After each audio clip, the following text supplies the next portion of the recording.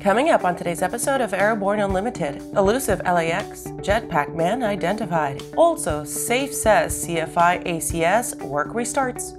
And FAA proposes medical requirements for balloons.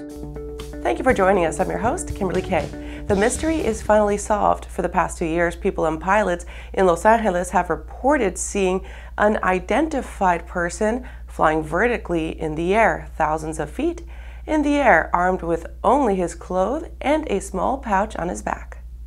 Observers initially assumed it was a rare homemade thruster-equipped backpack, leading to theories as to what kind of backyard inventor became the Jetpack man. A small number of various man-portable thruster systems have been made, but most carry prohibitive fuel requirements to keep the pilot up for more than a few minutes. Even the most cutting-edge equipment has a max safe ceiling in the range of 1,500 feet, if return fuel is accounted for. The most recent sighting occurred last July, when one American Airlines pilot reported seeing the mystery man as they approached LAX. Pictures have surfaced, taken around the time of the 2020 sightings, showing an inflatable character from the 1993 movie The Nightmare Before Christmas airborne against a backdrop of Los Angeles. The photograph was taken by a sheriff helicopter patrolling the area, and an untethered inflatable would fit the altitude requirements and lack of ground witnesses in the case.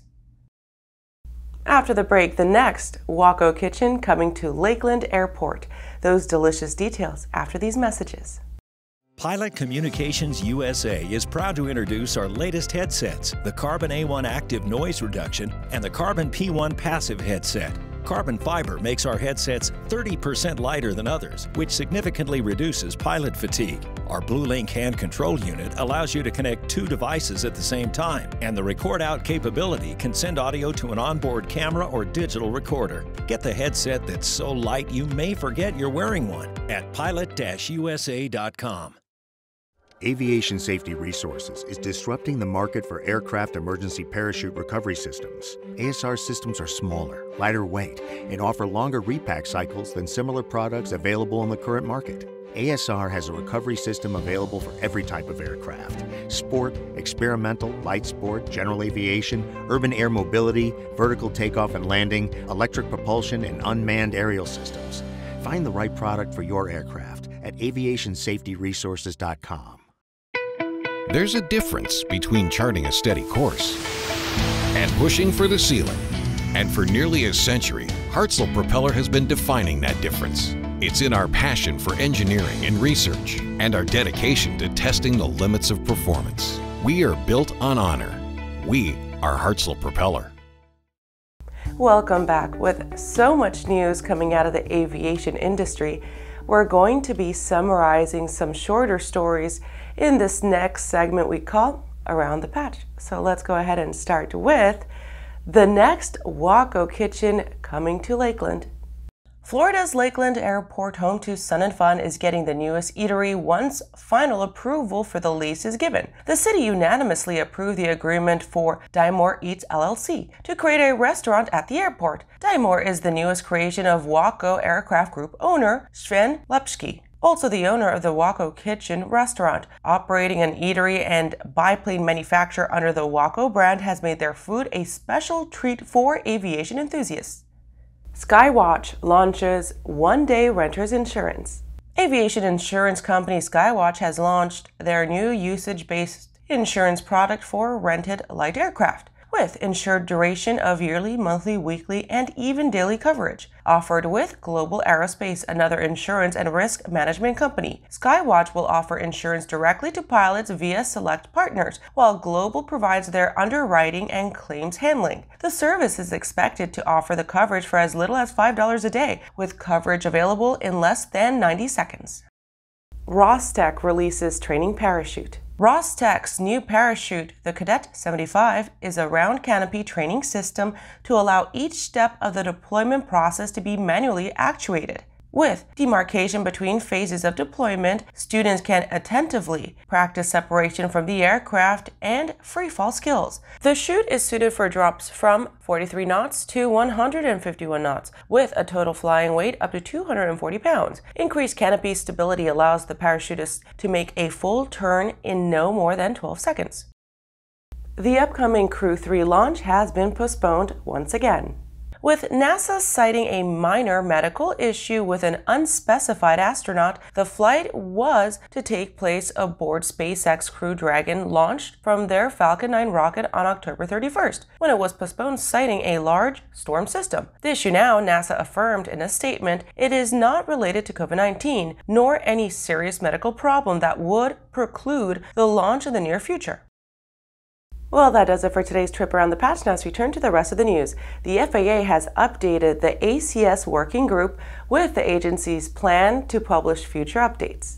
The private pilot and commercial pilot airman certification standards were completed years ago, but up to now, no further developments have occurred due to disputes in the publication process. The Society of Aviation and Flight Educators announced in their November membership newsletter that the wait may be finally over. In the spring of 2021, SAFE signed an industry letter to the Department of Transportation requesting the continuation of the updated standards, hoping to spur a continuation of the working group's process. A legal debate has stalled the project as the DOT concluded that the ACS and PTS required legal rulemaking because it used mandatory language when assigning tasks to refer to maneuvers or skills not mentioned explicitly in the CFRs. Following that decision in December 2018, the DOT advised the FAA that all future ACS documents, including updates, would require that the FAA choose between removing any tasks not explicitly required by regulators or through the process to make a rule that would make them regulatory. The former would invalidate much if the ACS project's purpose, while the latter would subject its development to lengthy bureaucracy. After these messages, FAA proposes medical requirements for balloons. Those details after the break. The Zephyr is what you have always wanted. A highly capable two-seat turbine-powered helicopter with great ramp appeal, 100-mile-per-hour cruise speed, 172 nautical mile range, and to top it all off, a first-of-its-kind emergency airframe parachute system. The Curdy Design Zephyr, unique, advanced, innovative, and highly capable. Your ultimate freedom machine is available now at zephyr.eu.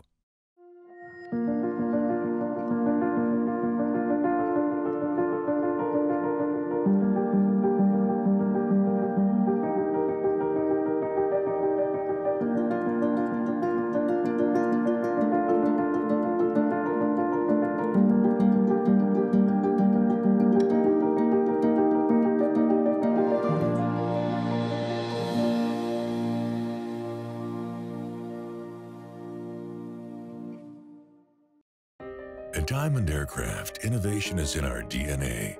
Whether you're taking to the skies for training or business travel, every aircraft in Diamond's lineup features innovative technology, an industry-leading safety record, superior performance and efficiency, and a comfortable flying experience. No other company has pioneered as many aviation firsts, achieved more milestones, or received the same amount of industry praise as Diamond. Discover why Diamond Aircraft is one of the most trusted manufacturers in aviation at diamondaircraft.com. Welcome back. The FAA has proposed a rule requiring commercial hot air balloon pilots to hold a medical certificate when operating for hire. Similar to other commercial pilots, they would need a second-class medical certificate. Under current regulations, lighter-than-air aircraft pilots do not require the same medical certification process that others do, only required to affirm that they have no medical defect that would make them unable to pilot a free balloon. Balloon pilots are responsible for the safety of their passengers, FAA Administrator Steve Dixon said. This proposed rule would ensure that balloon pilots meet the same medical requirements as pilots of other commercial aircraft. This falls in line with agency actions to increase the margin of safety across the general aviation sphere. As announced following a 2016 fatal balloon accident that caused 16 fatalities, the FAA developed an accreditation program working with the Balloon Federation of America, the envelope of safety. The BFA program helps prospective customers select a ride company or pilot that has been proven to voluntarily maintain higher safety standards. That does it for our show today. I'm your host, Kimberly Kay. You can catch episodes of Airborne on Roku and Fire TV. Just search for Aero-News or Airborne in the directory. And don't forget to follow us on social media. Thanks for watching.